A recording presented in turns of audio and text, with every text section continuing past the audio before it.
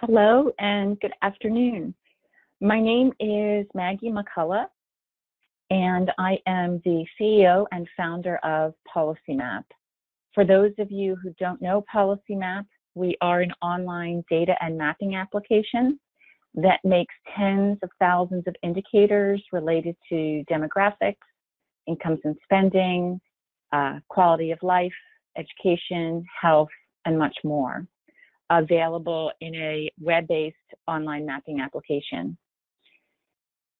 As part of our special series, using data and maps to help communities address the COVID-19 pandemic, I'd like to take just 2 minutes to talk about hospital capacity and how data can help us identify where additional beds may be needed most. As the COVID pandemic is really exploding right now in the United States, our government agencies, hospitals, and other institutions are taking stock of their hospital capacity for the surge that they are anticipating of severe COVID-19 cases. And in some communities, we are hearing this morning that hospitals will run out of beds in a matter of weeks. And they're starting to create field facilities, field health facilities, to accommodate patients with COVID-19. And now, it goes without saying that this is entirely unprecedented. But as I said before, maps can help us do much more than just track the spread of this virus.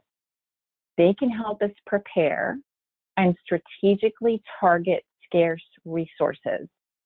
And in this case, data can potentially help us think about where additional beds might be needed most.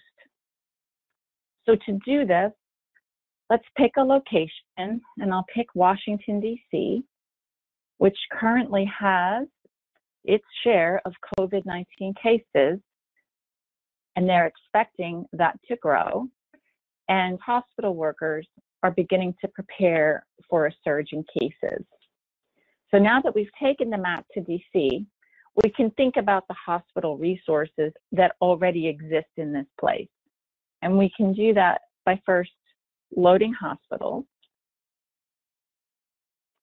And I'm going to make these hospital points red and bigger so that we can more clearly see them on the map.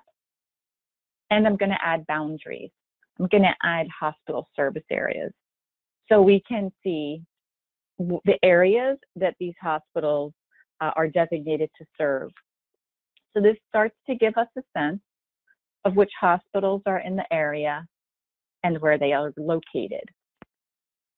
So that we can then load the number of hospital beds per person age 65 or older to see where there may be fewer resources for those at risk because of their age.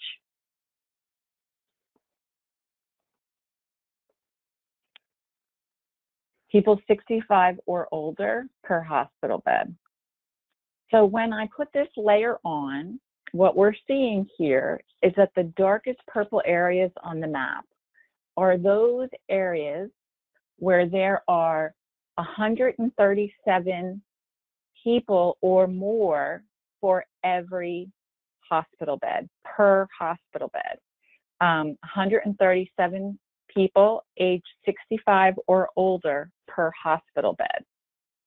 The lighter areas have a better ratio than these darker areas to the east of Washington.